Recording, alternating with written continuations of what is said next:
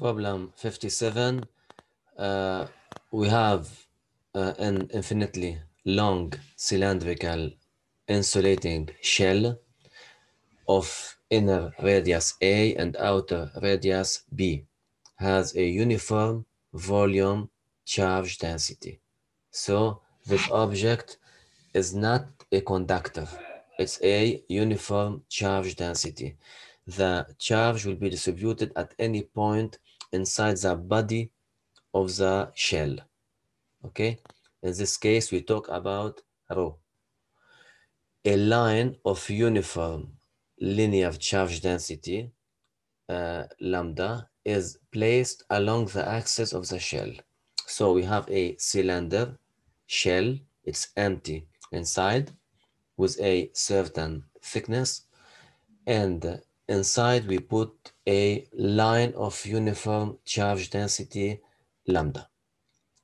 We have to calculate the electric field at these positions. Let me first of all draw. Here we have R in equals to A and R out equals to B. And we have to calculate the field at R less than A, between B and A, and at position R greater than B. Okay.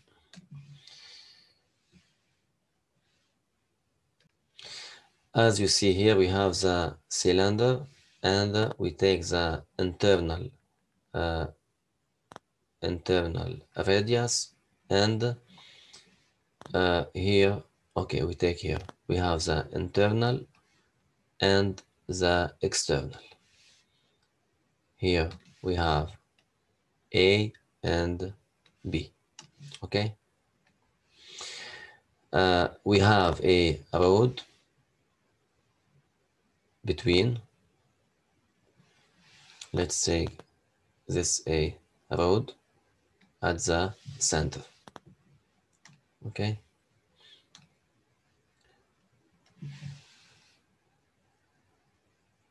One dimension rod. It's small.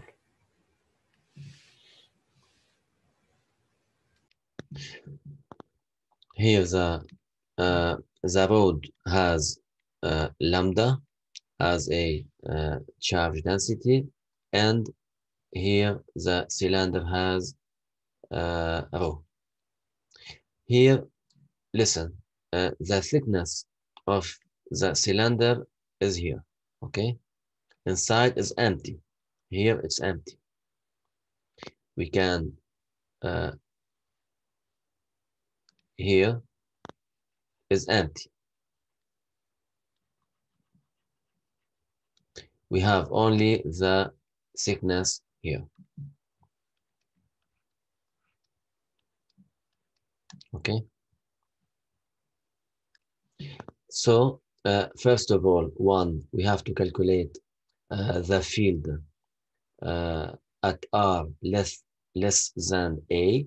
So between the rod and this point, let's say at the point A, capital A, you know the thickness of the rod is negligible because it's one dimension rod.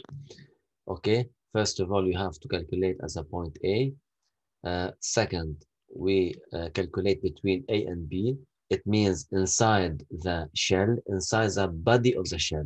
Okay, not inside the hole, just in the body of the shell. I mean here in the point B. And R is greater than B. It means at the point C. Okay, let's begin with the point A. At A. In general, if you want the line, if we want to calculate the field created by the line, we have to choose a cylinder Gaussian as a Gaussian surface. We have to say to calculate at the point B, at the point A, by symmetric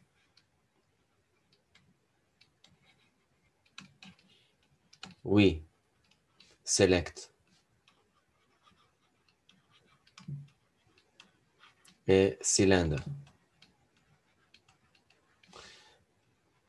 of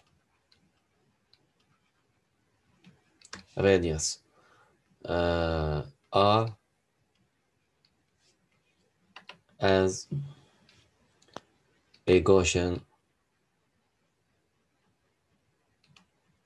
surface. Okay, let's draw this surface. As you see here, we have this one, the red is the Gaussian surface. You have to write the conditions. First of all, about E must be perpendicular to dA, and we can, and E, excuse me, dA, E is parallel to dA. E must be radial and E constant. Okay, you see here, this is the Gaussian surface, and A, it's like this, dA. dA.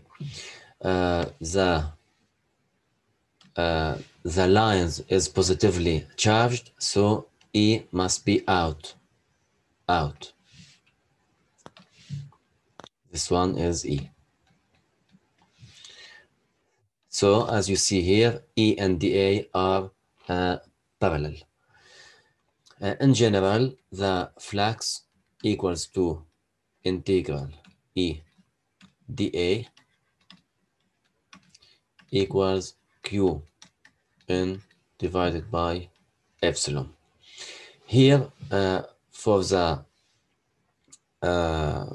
cylinder, the chosen cylinder, we have three sides. We have part one at the top. We have the top. We have the lateral side, and we have the bottom. Okay, here we have the bottom. You know, dA for the top is like this. dA for the bottom is like this. For these two sides, E is perpendicular to dA, like this. So here the angle equals to 90. In this case, we can say directly phi 1 equals to phi 3 equals to 0. So phi total equals only to phi 2. Just the flux will go through only the lateral side of the cylinder, because we have the line like this, and the field will goes out of the line in all direction.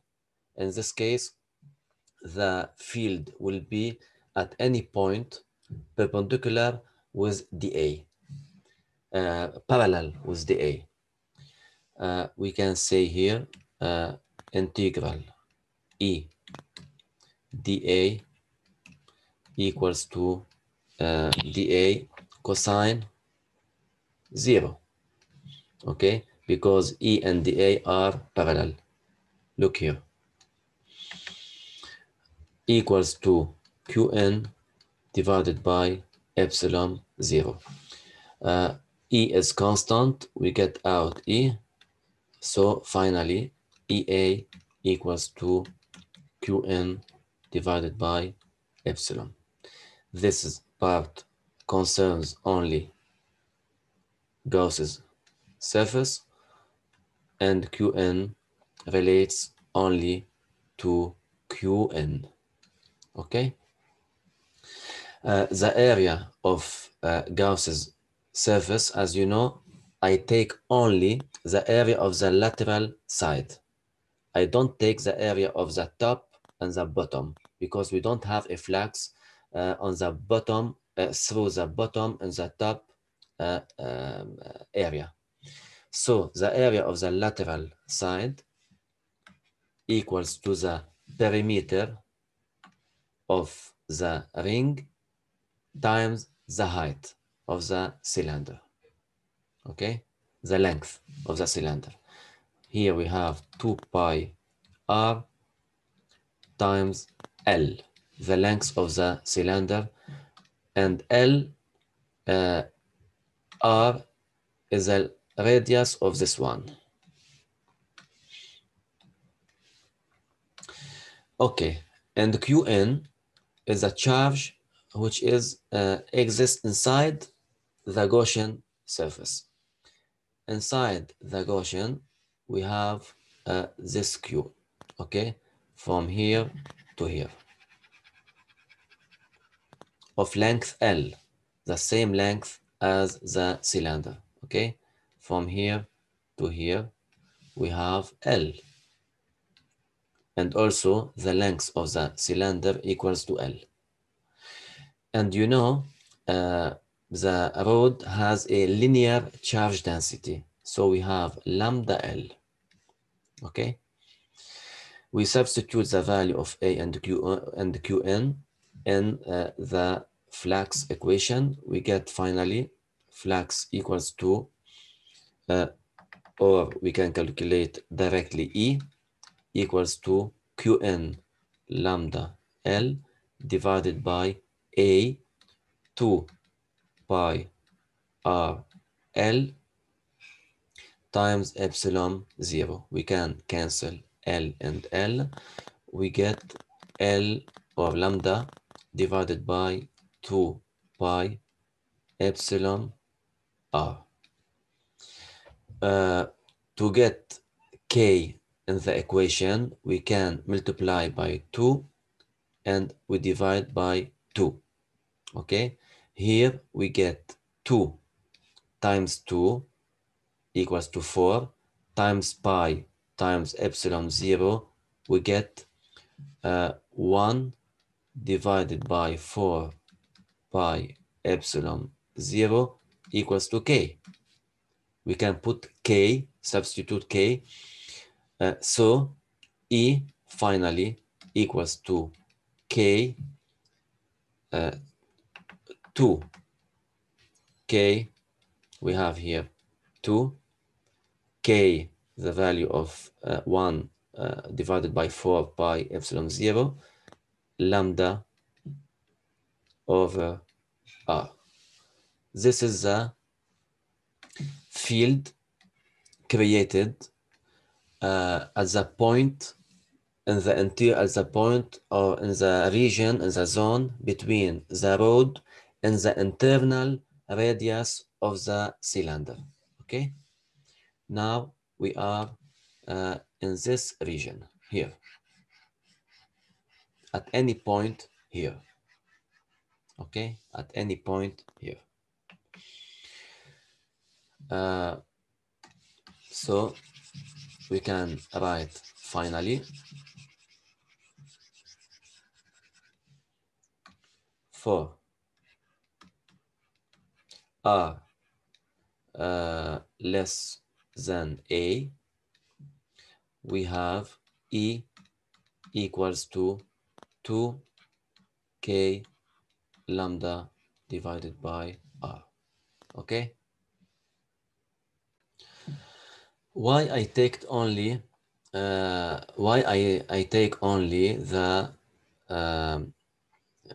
field created by the rod? Because the cylinder is positively charged, the field created by the cylinder is going out.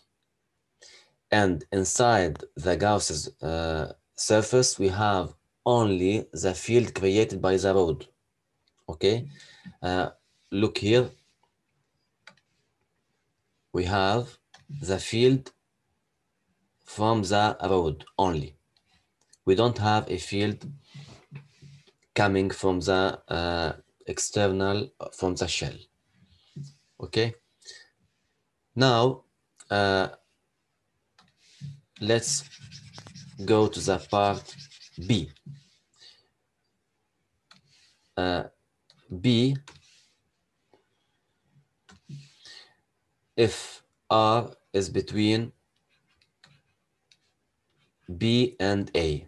What I mean by B and A, B is the external radius and A is the internal radius. So we have to calculate the field between the external and the internal radius, okay? As you know, this shell is not a metallic object. It's a conducting, it's a uniform charge object.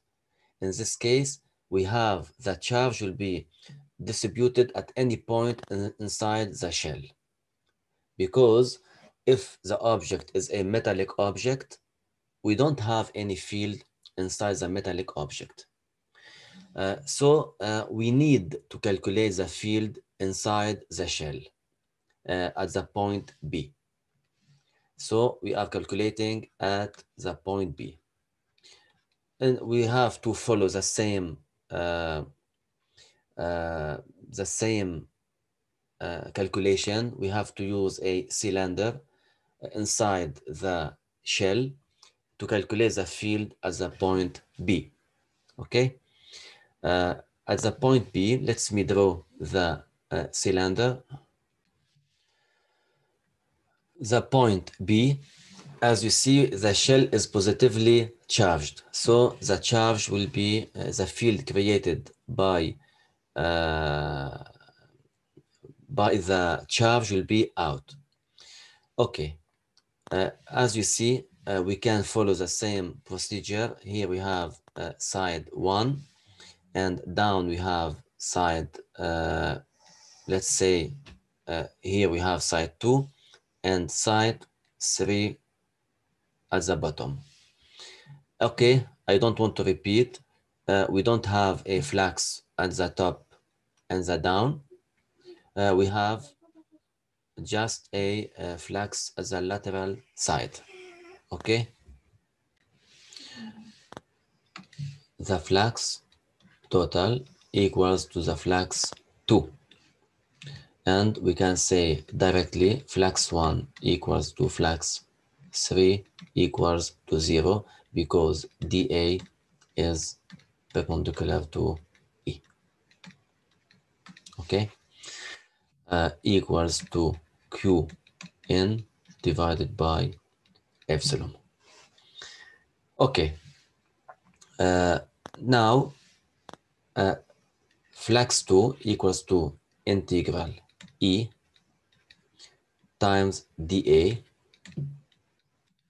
equals to Q inside divided by epsilon.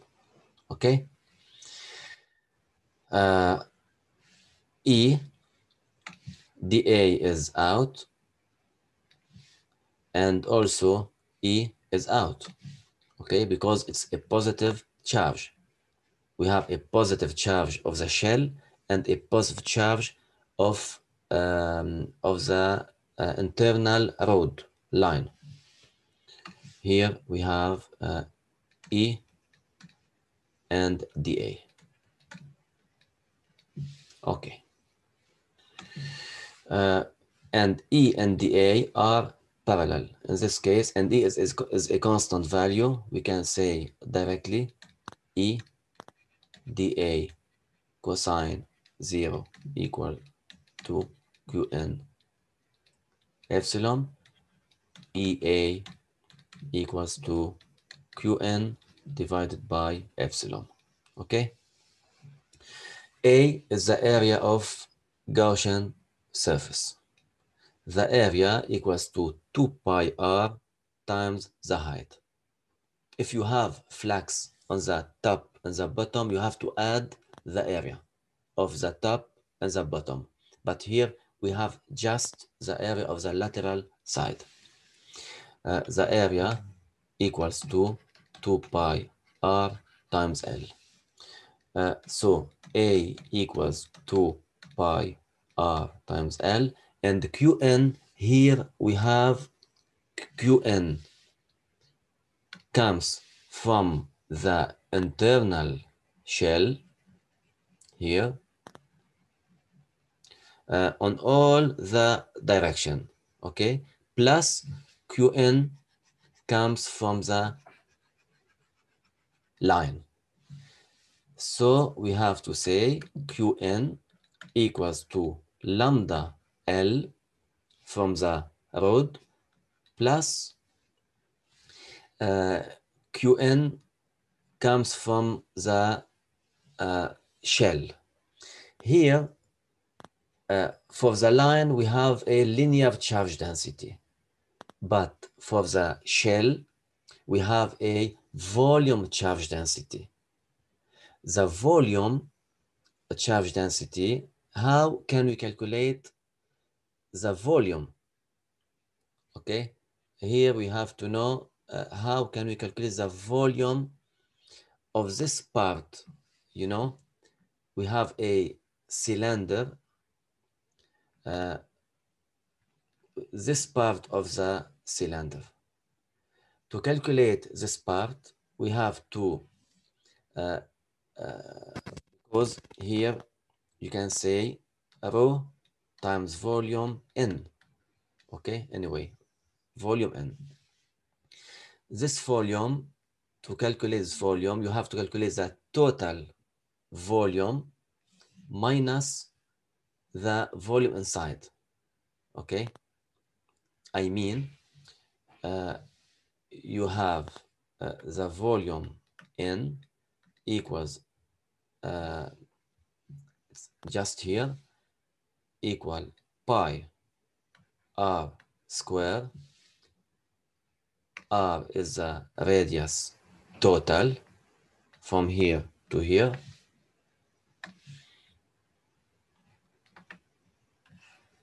total, minus the hole, the shell. You have the hole, it's empty inside, so we have to reduce the inside volume. Let's say here we have A, so here we can say Vn equal pi r square, you know, the volume of the cylinder equal pi r square times L, okay, minus the volume inside equals to pi a square times L. Like this, we calculate only the volume of Q of this part only. Let me explain with 2 dimension.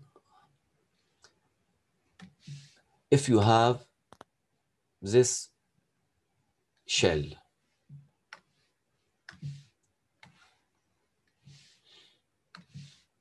okay, I want to calculate only the volume of this part. What we have to do, we calculate the total volume from here to here minus this empty volume. The total volume here of radius r and the internal empty volume of radius a. So this volume here equals pi r square times L, the length of the cylinder, minus pi a square times L. Okay. We substitute the value of Vn and A in the equation,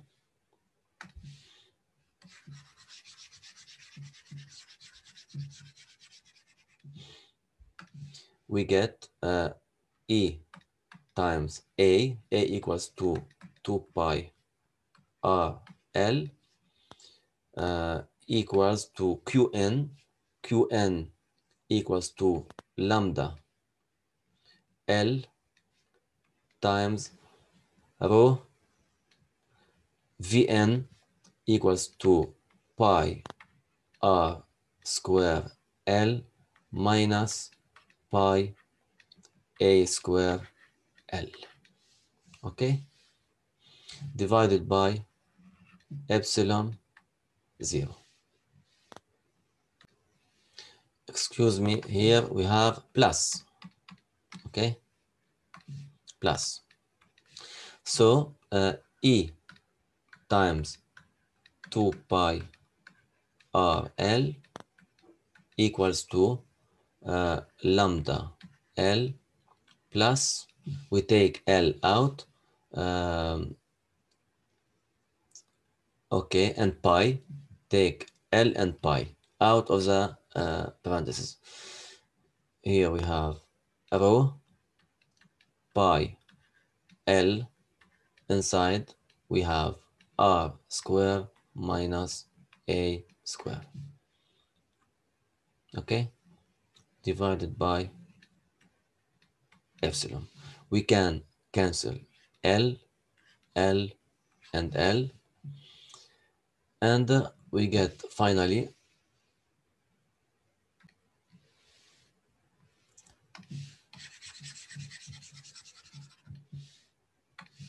E equals to 2 pi R epsilon lambda plus rho R square minus A square. This is in the case of the field inside the shell between the radius A and B, okay?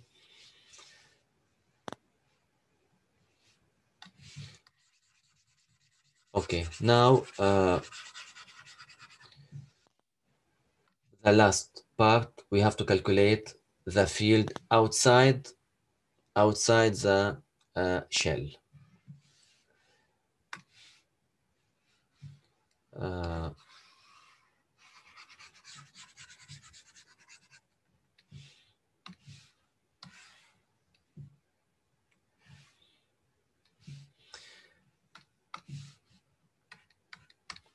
If R is greater than B, so we have to calculate the field at a point, let's say at the point here, as a point C. We have to follow the same procedure. We have to draw a Gaussian surface as a cylinder passing by the point C, okay? At the point C, we have dA,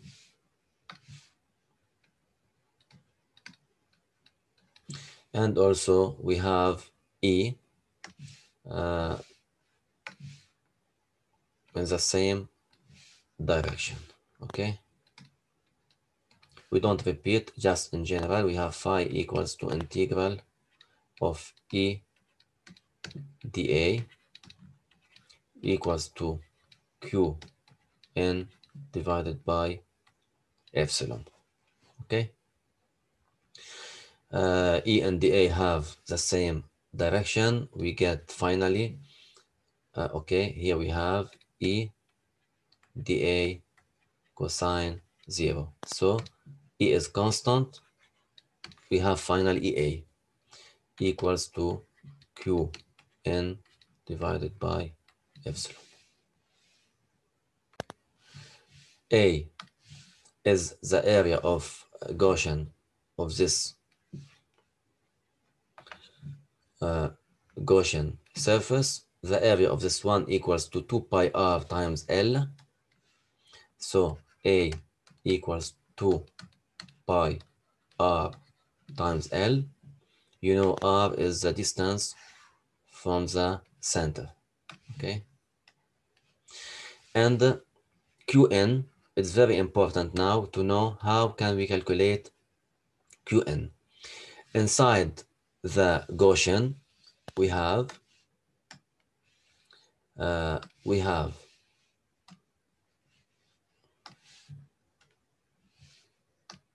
okay we have this part of the rod, so equals to lambda L plus this part of the shell, okay? The volume of this part equals, okay, let me draw also. Here we have the shell.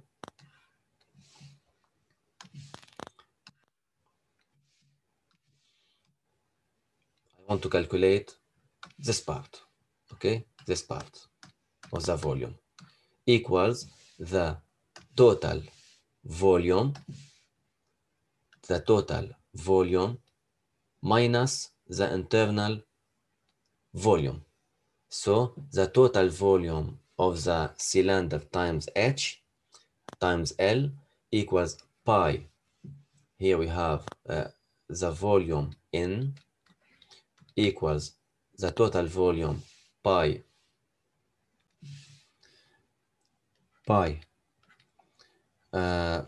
the external radius is b.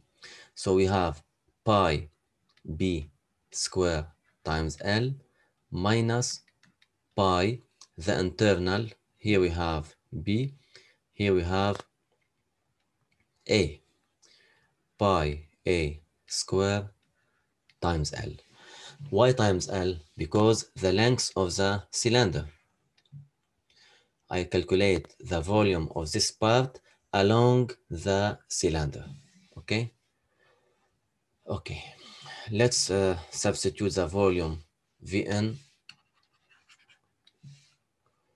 We get finally E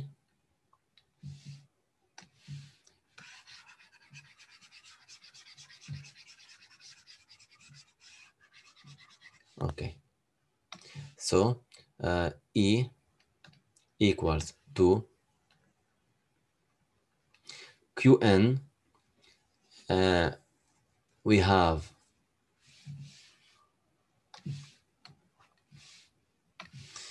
Qn lambda L plus rho times Vn, okay? Pi equals to lambda L plus rho. Vn, we have pi b square L minus pi a square L, okay, divided by a 2 pi r L times epsilon 0, okay. Here we can cancel pi with pi, and pi, and also L, L, L, and L.